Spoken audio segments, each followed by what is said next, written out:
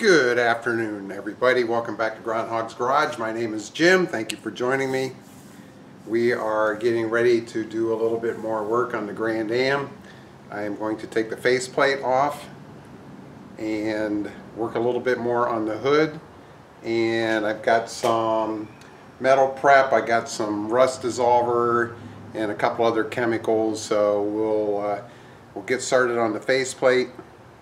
Maybe put a little bit of paint remover on the fenders and a little bit more around the sides of the hood scoops and see how we do.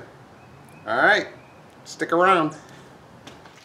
So to keep track of all this trim stuff, I've been taping on the little trim screws when I can, and I've got most of the stuff stored in a box in the house.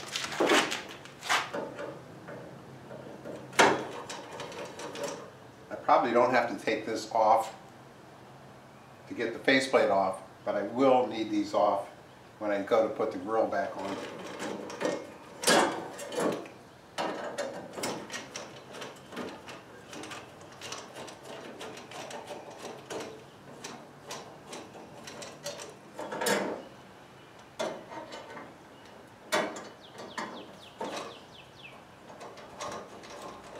So there's clamps and bolts and stuff all the way around this thing.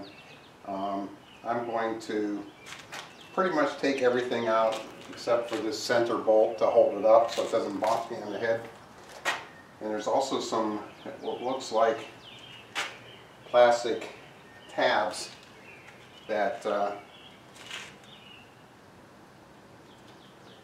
probably for holding the grill on while you put it all together. I believe I got some of these with the front nose piece. 1/2 inch, and my guess is I'm going to be able to take out every single bolt in this entire piece with this one socket. Unlike working on the Tahoes, where it seems like you need 3 or 4 different sizes to do the same thing. No talking for a while because this thing is loud, and I'm going to have the air compressor on. So I'm going to put a little soothing music on for you to listen to, and you can sit back and watch the show.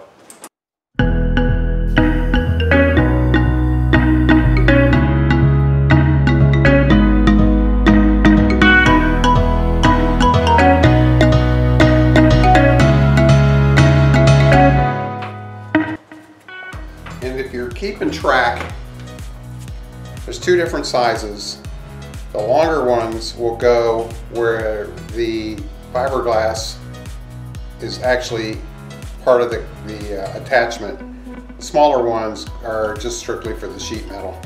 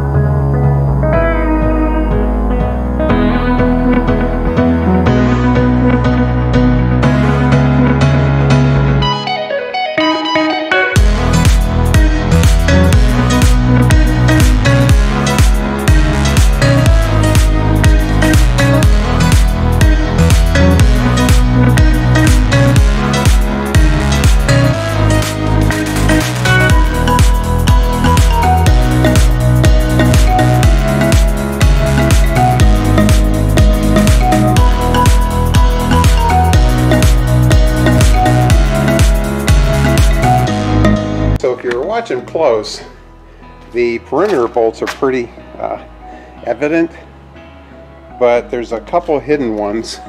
I shouldn't call them hidden, but just so you're aware of them, there's one right here, goes in the center post, and then there's, go underneath here, this is the left side, there's one right here, and then on the driver's side there's another one right up in here. And they're not hard to get to. They're much easier with a air wrench or something like that, but you can certainly get that with your ratchet. So there's just one more bolt. So there's just one more bolt to take out, and I got to unplug the headlights, and this whole thing should come off. My car's a 74, so I don't know if you have to do this on the 73s or not, but on the 74s, and I may have mentioned this before, you have to grind these ribs out. The nose piece, the fiberglass piece, is solid here, whereas the Enduro nose that was original was kind of surrounded this, and this probably gave it some more strength. And I'm not sure, but from the comments, I may have caused some confusion. I don't have an Enduro nose. Mine's a fiberglass reproduction, so it's really nice. And just mocking it up, just holding it up there, it looks like it fits pretty good. So I am so excited to get this thing painted and on there. So I'm good with this. I've got the nose piece off. I'm just going to do a little bit more paint removal around the hood scoops, and I'm going to start on the fenders a little bit. And I got some slightly more aggressive sandpaper just for this one area, because it's probably the worst area on the hood. And then I'm going to spray it with some rust kill from, I got a couple things actually, Rust-Oleum and something from Summit Racing. So just going to hit this one little area here, and that will go from there.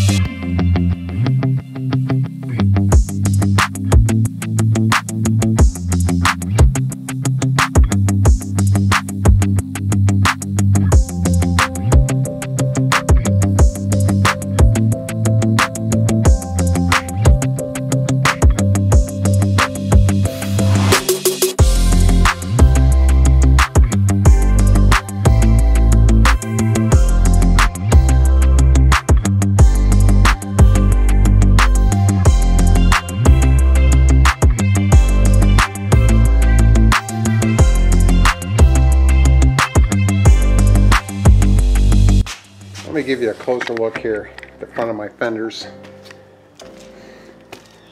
And let's see, my flashlight's still on here. See if I can give you an indirect light here. Can you see that? It still looks like brand new metal in almost all of it. There's a little bit of scaly rust there, but really, it looks a couple months old maybe. I'm excited. The other side's the same way. Okay, we made great progress today. We've got the nose piece off, the backing plate, and I've got the paint, the rest of the paint, or most of it, off the hood now. I'm going to treat a little bit with some chemical rust remover tomorrow. This is where I'm ending the video. We've made some great progress today. I've got that face plate off. I can prep the grill now. I've got the paint off around the vents.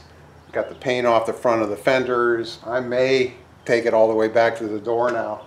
That went so nice. And things are moving along. So stay in touch.